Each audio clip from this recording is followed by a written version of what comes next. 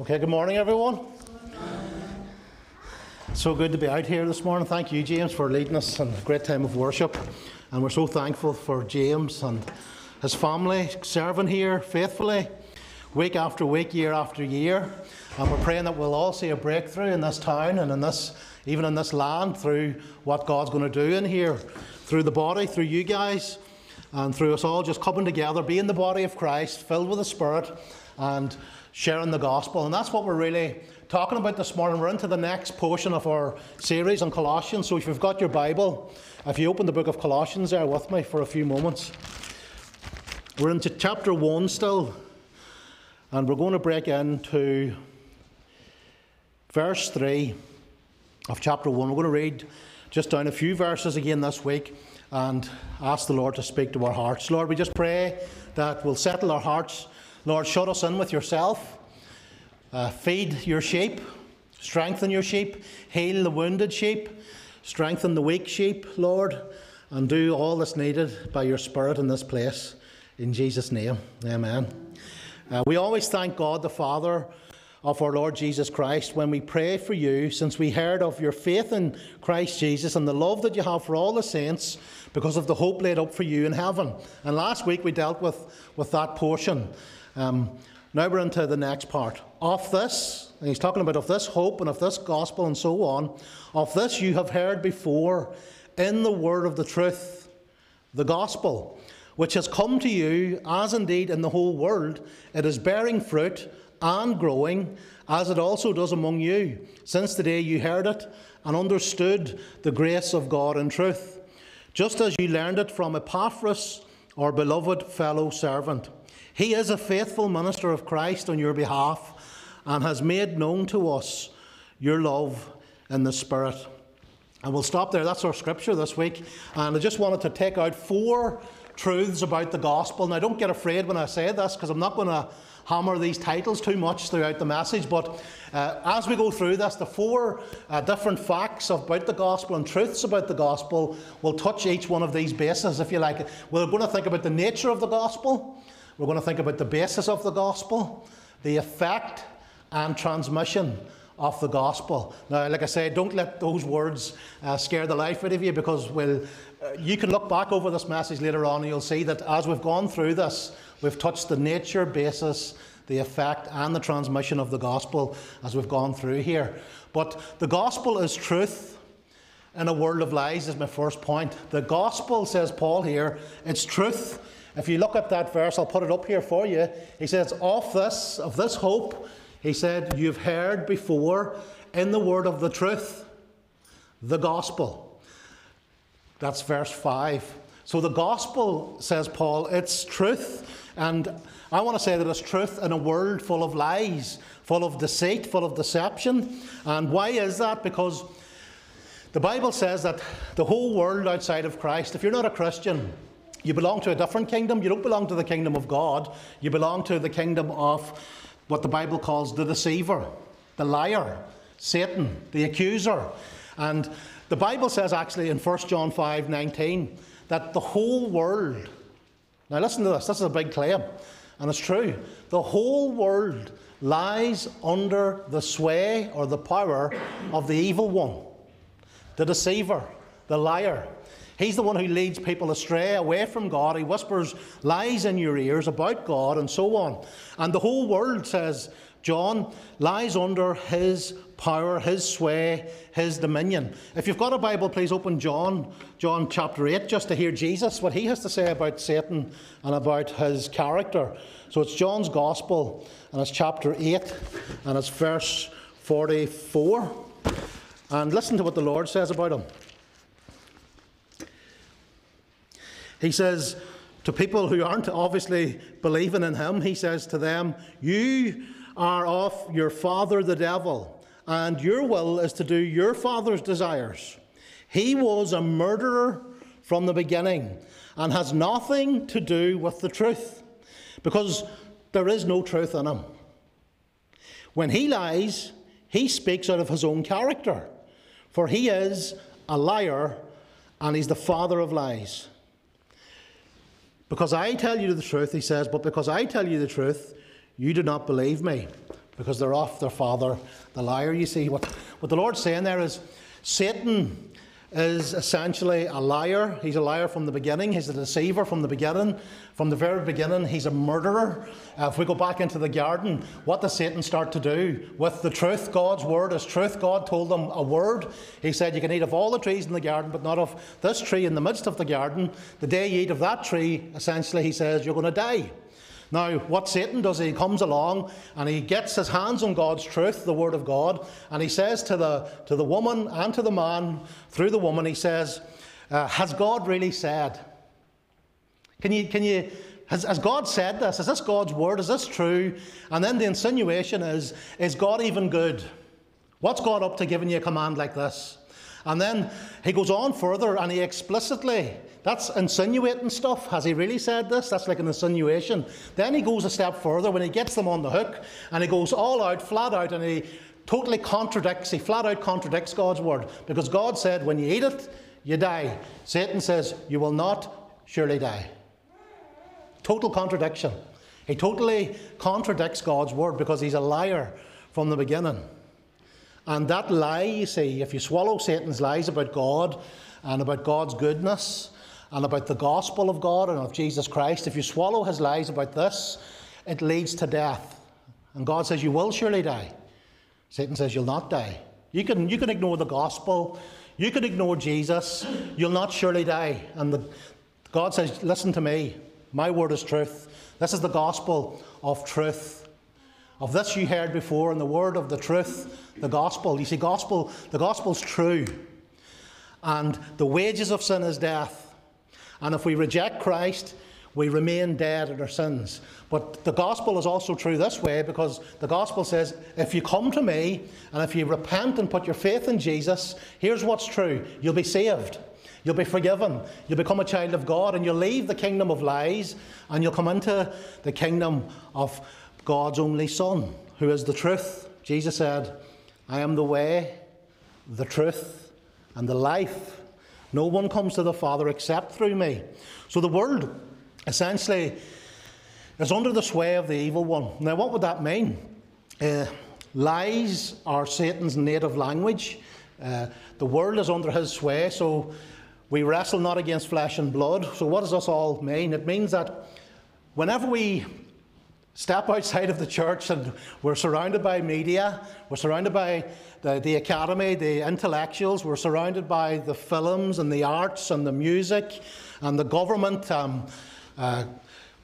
policies and so on, all of that is in some sense, in some way, under his sway. We wrestle not against flesh and blood, but behind the systems of the world, there is an evil deceiver at work, leading us into ungodly policies, ungodly morals, ungodly attitudes. How do we govern our country? Well, let's do these things. Now, behind that, they might not even know it. Some of them positively do know that Satan's at work. Some of them are in league with him. Many people, because he's a deceiver, you see, the nature of being deceived is you don't really know about it. Many people are just in the flow and being deceived by the enemy, and this is the fruit of it. Because arts and music and film, every single thing carries a message, and Satan wants to get his message out. He wants to get his lies out. He wants to get his philosophy into your ears. Is all music bad? No. Are all films bad? No. But we have to be discerning. We have to understand that behind the systems, there's a liar at work. What's he wanting to do? Fill our lives full of lies and take us away from Jesus and the truth. There's an image in Revelation that just keeps coming to me, and I have it wrote down here, but I was debating whether or not to share it. But there's an image in the book of the Revelation of the dragon, the serpent. And at one point in the book of the Revelation, out of the serpent's mouth comes a flood of water, like a river of water coming out of his mouth. And many commentators say this points us towards like a torrent of lies, like a river of lies coming from the serpent's mouth that he wants to sweep the saints away with. He wants to sweep us away in a river of lies and take us down that river to our death. That's in Revelation 12. So the gospel, you see, Paul says here, is the truth. And before we move on out of this, I think the Lord would really want us to get our hands on this morning and settle it in our hearts, you see, that the gospel is the truth. We won't share it unless we really believe it, that we believe it's true, that we believe it's necessary, that we believe it's relevant to people, and so on. And the Lord really wants us to leave here this morning making a decision in our hearts again. Yes, what Paul says here in Colossians, it is the word of truth. This is the word of truth. And the Bible is clear on why it's the word of truth, because in 2 Timothy, here's what it describes the Bible as being. Okay, now listen, the Bible is scripture. And Paul says this in Timothy, and he tries to get this young man to get this into his bones and into his DNA. He says this: all scripture is breathed out by God, and it's profitable for teaching and for reproof and for correction and for training in righteousness, that the man of God or that the woman of God may be competent and equipped for every good work. But this first start of that verse is what we want to focus on. And I believe the Holy Spirit wants to emphasize this to your heart this morning. Do you believe that all Scripture is breathed out by God? It's God breathed. What does that mean? Well, God doesn't tell lies, and God doesn't get things wrong. God's not deceived. God doesn't need correction. And if this is God's word, this is truth. All Scripture is breathed out by God, the God who doesn't lie, the God who tells the truth, the God who doesn't get it wrong, and the God who doesn't need correction. So the Scriptures are God breathed, and the Lord says to your heart this morning, do you believe it? Do you believe it? The Gospel's true. The Bible's true. It's God breathed, all of it from start to finish. When Satan comes along and starts to poke at the Bible and say, what about this, what about that? Surely we can't believe this anymore. Surely morals have moved on from that 2,000 years ago. We've got to say, hang on a minute. All Scripture is breathed out by God. Who am I to come along after God and side with the devil and say, you know what, we'll change a bit. We'll soften a bit. We'll ignore a bit. We can't do it. And the Lord wants to burden our hearts this morning. Christian, make a decision. Do you believe it or not? Do you believe it or not? Is the Bible God's word? Is it true? Of this you've heard before, and Paul says it here, in the word of the truth, the gospel. Do you believe the gospel's true? The gospel is true. There is a heaven and a hell, but forgiveness is available. The gospel's true. The Father sent the Son to die on the cross for all your sins in your place. The gospel's true. The gospel's true. Jesus came out of the tomb. On the third day, he rose again. He's alive. He's beat death. He's defeated Satan. He's conquered sin. And you can join him in the victory. It's all true.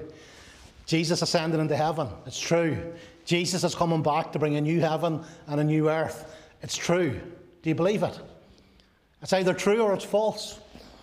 And if it's true, we've got to go all in. And we've got to get with it. And the Lord says, come on now, do you believe what this Bible verse is saying to your heart today? You've heard this before in the word of the truth. Is it true? It's true. Then the next thing in the verses that we encounter about the gospel, the next gospel lesson is this. Paul tells us that the gospel, because it's true, it bears fruit. It changes people. Which... He talks about the gospel, which has come to you, as indeed in the whole world, it is bearing fruit and increasing. So it's not only seeing people saved, it's seeing people grow. It's seeing people added to the kingdom. It's bearing fruit and increasing, as it also does among you. That's verse 6. So that's our second point. The first point is the gospel is truth in a world of lies. And the second point this morning is that the gospel actually bears fruit. It makes a difference in your life. It'll make a difference in other people's lives too, as we share it. The gospel bears fruit, and actually, he says, increases. Now, God's heart this morning is for us to understand this, that bearing fruit and increasing is God's desire for you. It's God's desire that you actually bear fruit in your life and increase throughout your life. It's a journey of transformation and increase. That's what the Holy Spirit wants to do. God wants to make you increasingly fruitful for Him. I'm not talking to the person beside you or behind you or in front of you. I'm talking to you. If you're a Christian, if you're indwelt by the Spirit of God, God loves you. And His desire for your life is that you prosper and grow and become more like His Son. And that you become fruitful for Him in His work, and that you increase year by year in this. And God wants to see, you see, this gospel, not only in the individuals, as we leave here, that you be fruitful and increase. God wants to see this church, this body of people here, He wants to see us collectively fruitful and increasing. He wants to see these seats filled with people who are in the wrong kingdom before they come in here, or before you met them out there. He wants to see fruitfulness and an increase in the work in here, in this place, in every church. He wants us to do well and to grow and to prosper. You see, a fruitful place, if the Holy Spirit's moving, and if He's bearing fruit in your life, and if you're walking with Jesus, this will be a fruitful place. It won't be a barren place. There'll be life. There'll be things happening. There'll be people. I wrote down here, well, what would a fruitful place actually look like? What would a fruitful life and a fruitful church look like?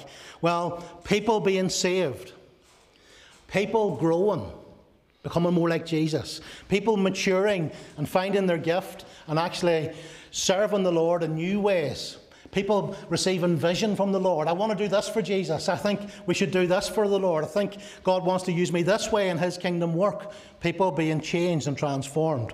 That's what it will look like. And then personally, we all know those verses in Galatians, and I want us to read them again.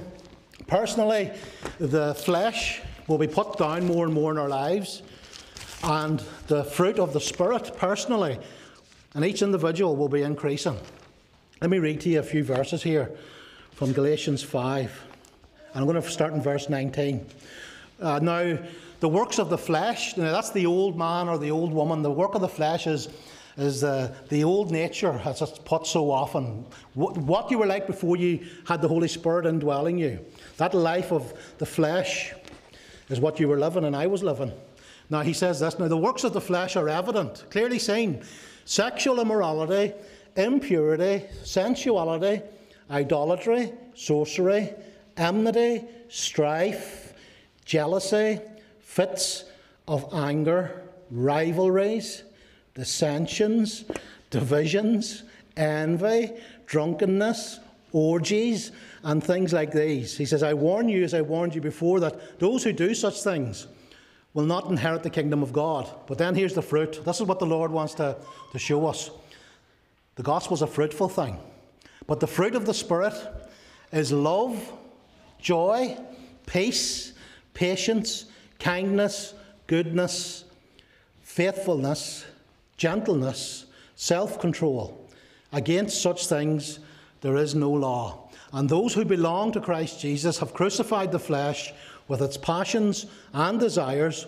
If we live by the Spirit, let us also walk by the Spirit. Let us not become conceited and provoking one another and envying one another. And we'll stop there.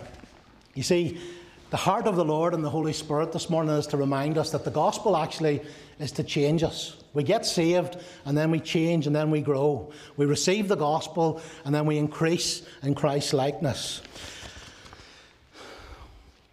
My worst nightmare, I've wrote here, my worst nightmare is to just give up. For people in here and for myself, everyone is in danger of this, to go so far with Jesus and His work of transformation in our lives, and then just to sit down and say, I'm saved, I'll dander about 30 years, 40 years, 50 years, and then I'll die. And we don't take seriously that the Holy Spirit is living water flowing through us to refresh us and to change us and to help us reach people and refresh those around us. And my worst nightmare is to say, I'm going to not go on, Lord. I don't want to take another step. I don't want to hear about your plans for my life, because I've got plans, thanks. I've got a business to run. I've got this to do, that to do. And what you're asking of me and to give my life into would cost me too much. I'm not going your way. I'm not going to be fruitful and increase.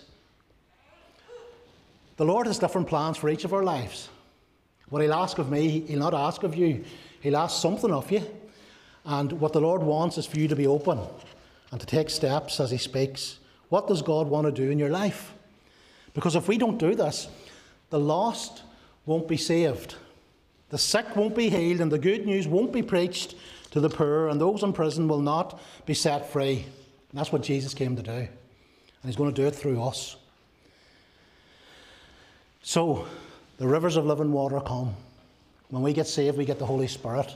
And he is bursting to do stuff in your life. He is bursting to reach people through you, to flow through you, to see a work of God done in you and through you. And how are we going to see this done as individuals? What can I do? What should I do? How can I see anything happen in my life? I would just say a few things here. I would say, spend time with Jesus. Spend time in the Word. Let God speak to your heart. I never hear from God when I open the Bible. Well, the Bible's God's Word. You do hear from Him. And the more you read it and bring it into your life, you'll get a fresh word.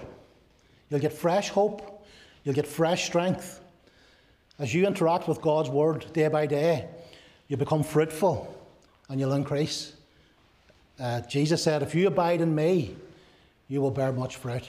And he said, abide in my Word. And that's what we have to do. We have to come close to the Lord and say, Lord, I'm on for this journey. I want to do this life thing with you. I want to give my life to you completely. And I want to see you do a work in me. And Lord, as I open your Word, speak to me. And you know what happens very often? And you've got to trust this is right. God gives us stuff to hand on to others. As I'm reading the Word, and as I'm asking the Lord to speak to me and teach my stupid heart and teach my foolishness and help me to take ground and stop being so pig-headed and stubborn and so on, as He does that to us, we get a word from Him. We get an insight into truth, and He'll speak a word to your heart, and it's good for you and it'll teach you. But then that's for you then to process that, and also you can hand it on to other believers. Do you know what Jesus showed me this week? You know, I was struggling with this, and the Lord, He showed me this verse. What do you think? And that verse that fed you will feed someone else. And as you become fruitful and increase through fellowship, other people will be fruitful and increase through you too. As we grow together like that, that's what God wants to do. And sometimes as you read the Word, God will be teaching you, and you'll meet someone that week, and if you're alert to what God is opening, that word that God's given you, that fresh manna, will very often be the relevant thing for the person you're meeting. That thing about the gospel that you thought was wonderful this week, as you meet the unbeliever, you can share that wonderful thing about Jesus with them. Say, isn't it wonderful how Jesus forgives us for free? I was just thinking this week about that Jesus is actually God in human flesh. And He came and He died on a cross, and we don't deserve it. And it really hit my heart this week, how unworthy I am and how good God is to us. You know, people need to hear these things. And as you're getting it fresh, and what I'm trying to say is this, as you're getting the fresh manna, you can feed the multitudes. You'll feed people. People will be touched by God through your life. You'll be fruitful and you'll increase. That's what the gospel does. It bears fruit. It changes people. Now, the third thing is this, and this is the nature of the gospel. The gospel is a message of grace. And that's what God wants us to remember today too. As you're sharing the gospel with people, remember the word grace. Grace is a wonderful word. He says, since the day you heard it and understood the grace of God in truth. Understanding the gospel, you can put it like this, is understanding the grace of God. That's what to understand the gospel is. Someone who doesn't understand what grace is doesn't know the good news, because the grace is the foundation of the good news. We're saved by grace. And you need to understand grace to understand the gospel and to share it. If we leave grace out, we haven't shared the gospel. Now, what is grace, Mark? Grace is this. Here's the definition. Grace is God's undeserved favour towards man. God giving us stuff we don't deserve and we don't earn. God giving us heaven. Undeserved favour towards us. And that's what the gospel's all about. The gospel is a wonderful message of grace. No one deserves it, since you heard of the grace of God and truth. Grace means we get what we don't deserve. Mercy means we don't get what we do deserve. That's what it is. And that's what the gospel is all about. Grace means that you get to heaven by a gift. God gives you heaven as a gift. You don't earn it, and you can't work for it, and you can't pay for it, and you can't be born into it, and so on. It's given to you as a gift. How do you receive the gift? You receive it by faith in Jesus. See, we don't work for heaven. Jesus Christ did all the work for us to get us to heaven. And grace is coming into the good of it. Jesus wants to give us a gift. He wants to give us eternal life. He wants to give us freedom. He wants to adopt us into his family. And he wants to give it to us for free right now. Religion says work for it. The gospel says receive it. Religion says work for it. The gospel says receive it. It's a gift. It's grace. How do we receive it? By faith. The Lord showed me, as I was thinking about this, to communicate this, heaven won't be like the Oscars. The Hollywood Oscars ceremony where everyone's there and everyone's in the room because of merit, because of their performance. Religion's all about performance, and you've got to earn heaven. Heaven's not going to be like that. Heaven's not going to be like the Oscars. Everyone in there's patting each other on the back. Everyone in there is getting their reward that they received, that they earned. They did a great performance. They performed so well, and they were so believable and good. Here's your Oscar. Heaven's not like that. Heaven is a party. But everyone in there will be looking at each other going, I don't deserve to be here. I'm not worthy. I haven't earned anything, but here I am in an eternal party. And the only one worthy in the room is Jesus.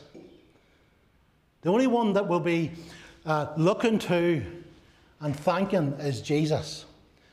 This world operates on meritocracy. It operates on if you work hard and earn it, you'll get something back. The gospel is not a meritocracy. No one earns it. Jesus did it on the cross. He died for all your sins.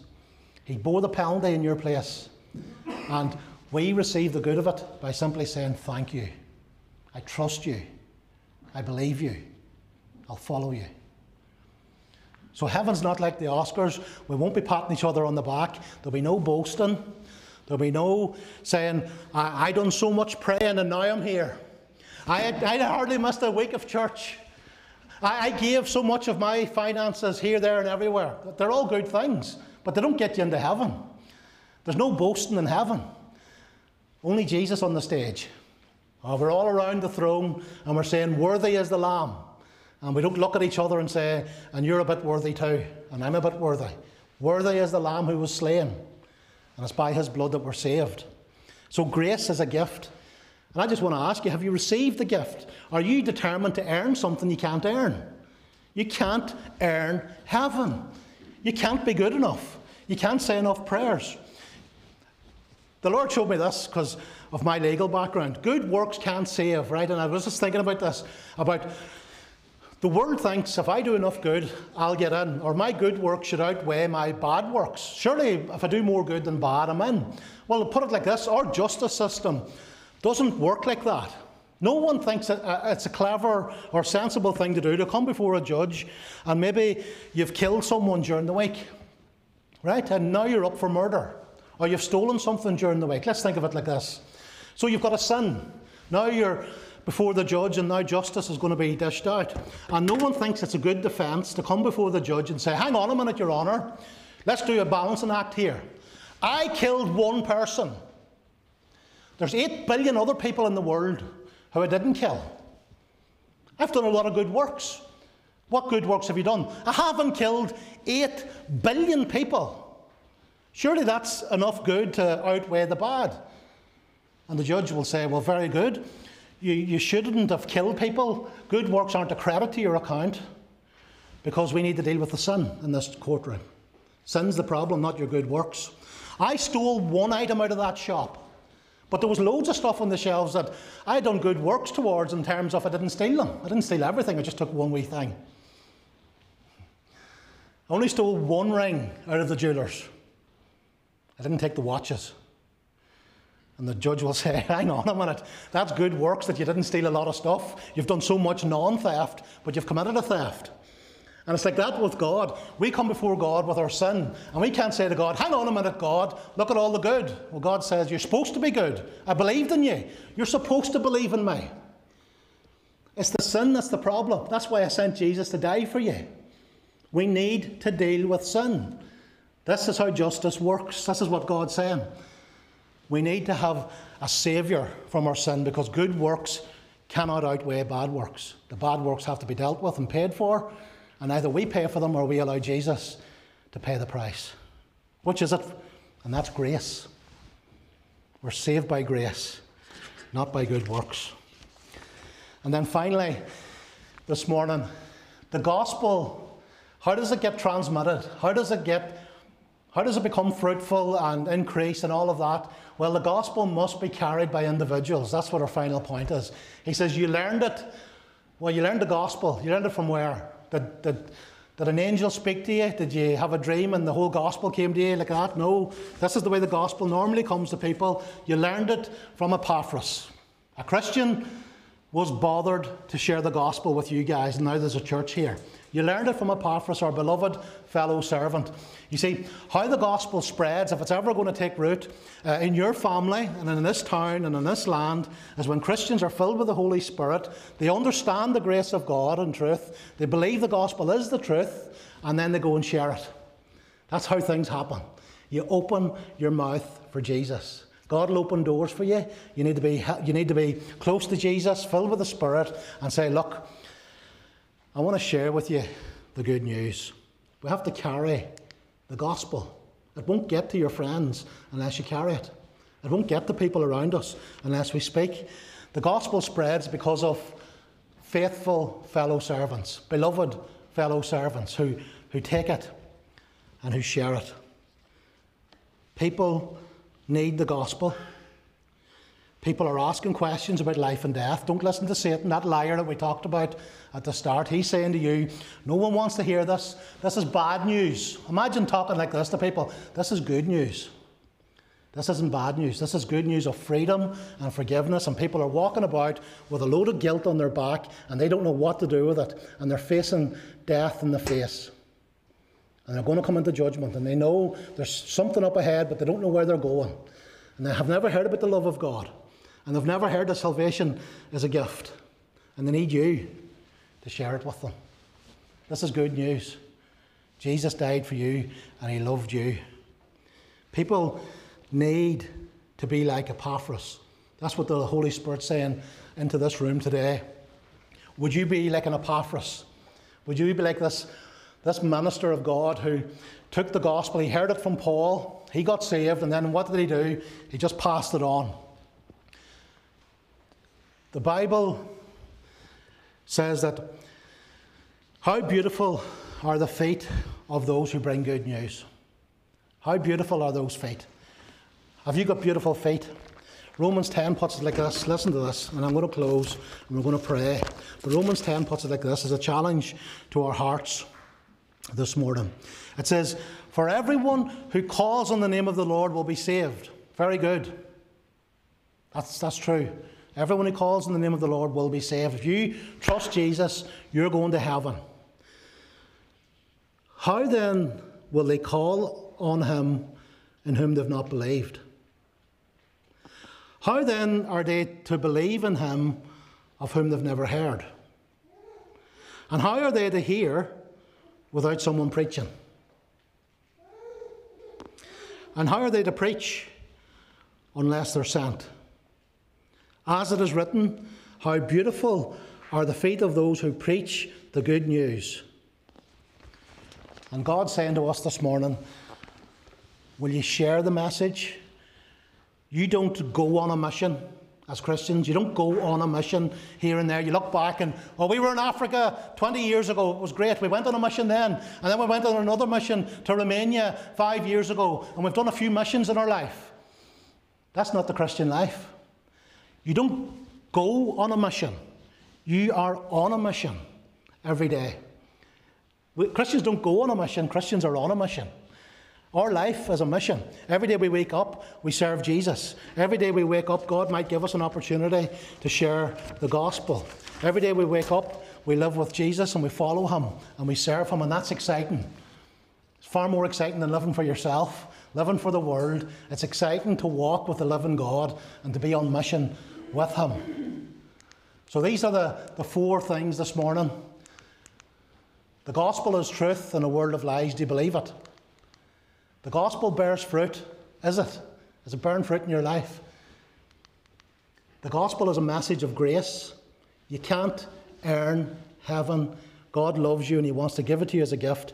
And I want to encourage you, if you're here this morning or you're watching online, receive Jesus as your Saviour. Receive the gift of eternal life. Just receive it.